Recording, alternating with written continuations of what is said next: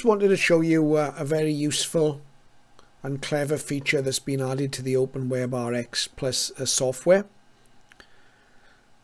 and it's a scanning function. And if you look at my screen, you'll see my Openwebrx is tuned to the 2 meter VHF ammeter band. At the moment I'm on the call-in channel, FM call-in channel. I haven't got any squelch set. There's no signals there. What I'm going to do first, I'm going to left click on the squelch button in the control panel. You can see we've got the volume control on the top and then the squelch. I'm going to left click, which will auto set the squelch. We can turn the volume up then a little bit without being deafened. I'll hover back over that squelch control because you should be able to see that as well as auto setting the squelch, if we right click we can now scan. So let's right click that button. Okay, and it'll scan, and now it's found my local repeater. See, it's automatically scanned up to the local repeater frequency. Now, this scanner works on the basis that you have set bookmarks for the channels you want to scan.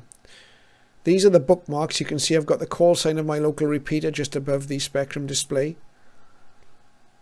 I've got another repeater there. I've got S20, the calling frequency there set. And I've got S16 145 It will only scan the bookmark channels.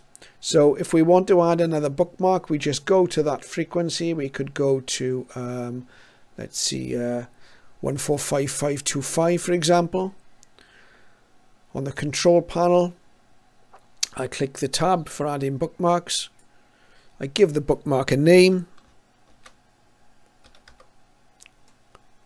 And then I OK that, and now I've got another bookmark. Now this bookmark is only applicable to the computer that I'm using now. If I log into Openwebrx from another machine, these bookmarks won't appear. So that's what you have to remember. But if you're logging in with the same machine, you can set up the bookmarks and you'll be able to scan.